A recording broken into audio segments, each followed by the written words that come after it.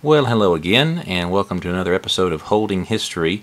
As you can see, I am holding a little bit of history here today. This is a little book from my antique and vintage book collection. I don't have very many pieces, but some of the ones that I do have are rather interesting. This is an 1833 arithmetic book. It is an American printing, and as you can see, very well worn here. But you know, if you're going to get some history, why not get it from an actual historical book rather than just a history book, a historical book?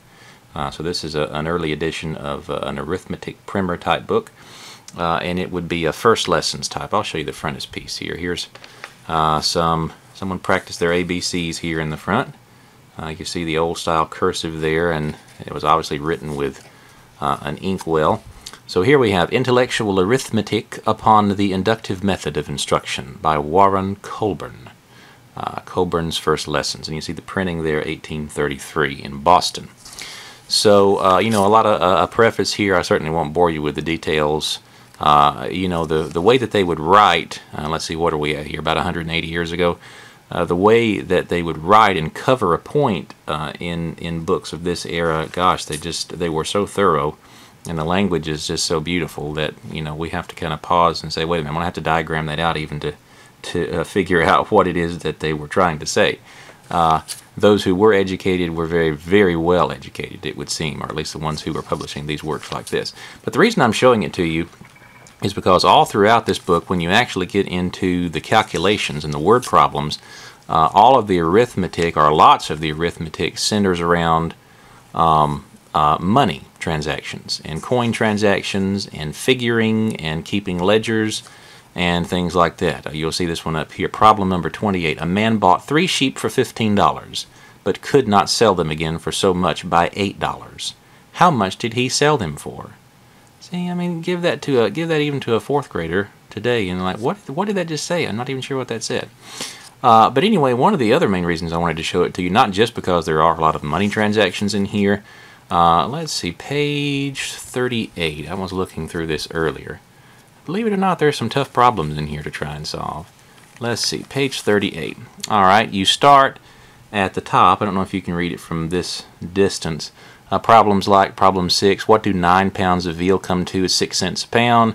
What cost 8 pair of shoes at $3 a pair? Things like that. But then you get down to the bottom. See problem 13, it says, in 1 penny there are 4 farthings. How many farthings are there in 6 pence? How many farthings are there in 8 pence? How many farthings are there in 9 pence?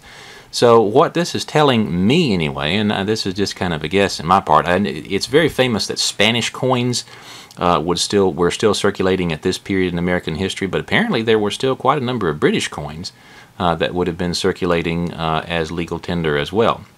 So we have the children here being taught in cents and dollars, and also in farthings and pence. There are also a lot of references to shillings throughout the book as well. So something interesting to me. And then let's see, I had a page marked. Yeah, here it is. This is just, you know, you'll be working on your, you know, if you were in school, you're working on something, and you do a little doodling, and sometimes you would write the date and say, I wonder if someone in the future would see this date and be like, that was a long time ago. Well, it happened here. Someone was doing their work and did a little doodle and said January 27, 1874. So some kid was holding this, working through these fractions, getting all a little bit distracted, and decided to write the date. So I still have that, and it's what is that, about 142 years ago. So quite a while back. So anyway, a neat little interesting book to give a little perspective even of what kind of money was circulating still in the United States during this time period. Again, about, let's see, 183 years old here on this book. So, given it was printed in 1833, could have been printed after that. As we can see from the writing, it was certainly used long after its printing. But I wouldn't be surprised if this would date from 1830s, 1840s at the very latest. So again, thanks for watching. Sorry there are no coins or silver in this video. But anyway, just thought it would be so interesting to take a look at something that would give us a little different perspective on a certain time period in American history. So thanks for watching. Hope you enjoyed.